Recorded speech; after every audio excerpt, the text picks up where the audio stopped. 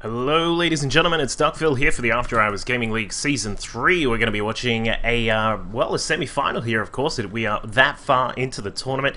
Of course, I would like to shout out to everyone who has helped by voting for me in the So You Think You Can Cast competition, where I was able to make it through round 1 last week with the casting of National Instruments versus Microsoft, and today we're going to have a look and see how these two teams are going to go. Of course, they have been very strong throughout the competition.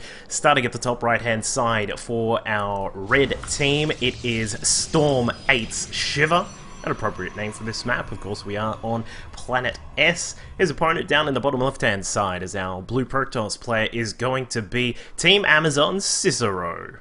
And of course, this is going to be a really interesting matchup. Of course, these two guys are, it should be really fun to see how PvP goes. Of course, things have been changing a little bit in PvP, and of course, this map will help facilitate a few certain strategies. Of course, you do have the very, very large space across just the front section there. It's not as large as some maps, but there are also these back entrances to blink through, all these kinds of things. A lot of players have been trying out blink, and as it was a very common strategy at the end of Wings of Liberty, and we'll see if one of them wants to try out something like that. Of course, as we were saying, hope you enjoyed the cast so far. Of course, this final round in the semi-final is going to be in semi-final number 1 is going to be casted by the 3 remaining casting teams. Of course, myself and then the other 2 folks. You can jump onto afterhoursgaming.tv and check that out yourself. And once you're done, of course, submit your votes for who you like the most, and hopefully we'll see a winner come out. It's all in good fun.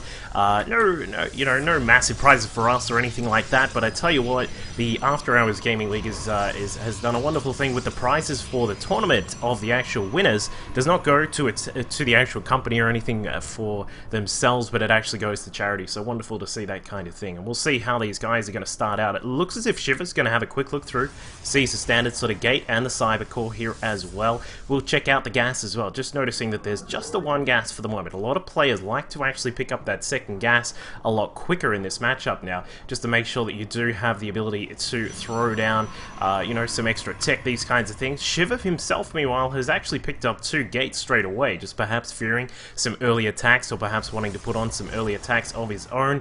The probe of Cicero is just going to roll up and have a quick look and see what's going on. So a few differences in what we're seeing from these 2 players already. Cicero is just going to scout through now and have a quick look at what's going on. Wants to check that second gas, but no, he doesn't actually. Doesn't see the second gas, but as we were saying, if you can see...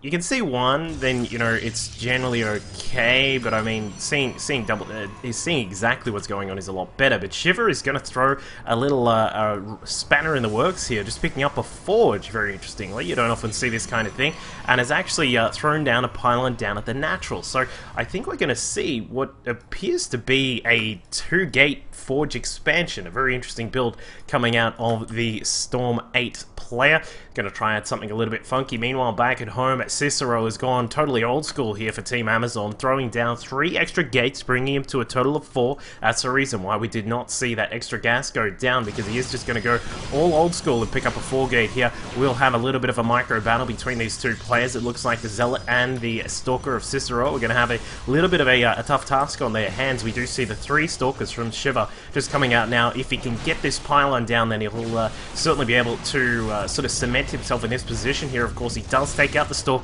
Micro's back, and he's going to be able to get rid of that Zealot as well. But the big question is, will the cannons be up in time to defend this? And another small issue that we've got is that this could be just a very simple sort of run-by. So what I would really like to see is perhaps another couple of cannons, some pylons going down to block off this entry here, because as we can see, the Stalkers of Cicero are just going to walk their way by. It looks like Shiver is doing his best to try and block off the ramp to let the cannons get as many shots as they can, but unfortunately is not able to. And we do have, well, it's just the 1 Stalker up inside. Now, whoop, almost 2, but just the 1.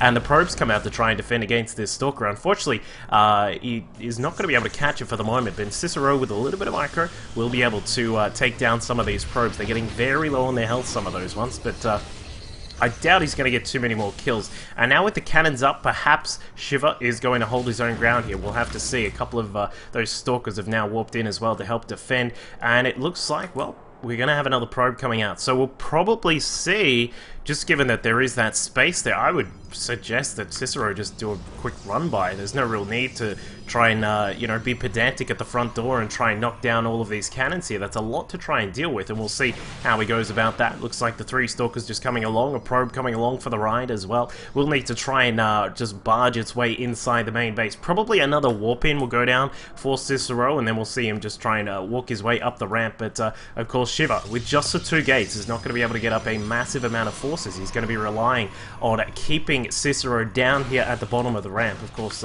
you know, keeping in mind that Cicero has actually lost, has sort of stopped his probe production to make sure this 4-gate comes out correctly.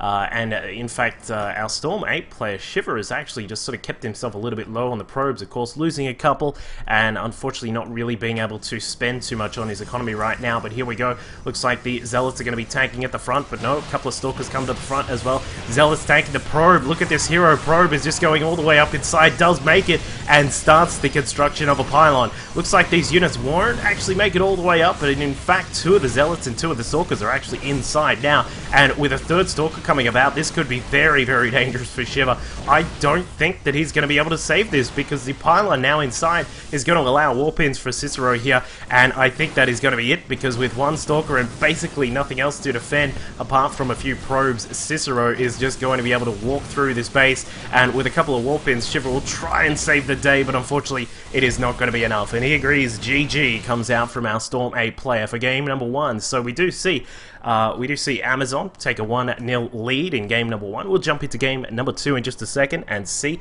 if Storm8 can bring one back.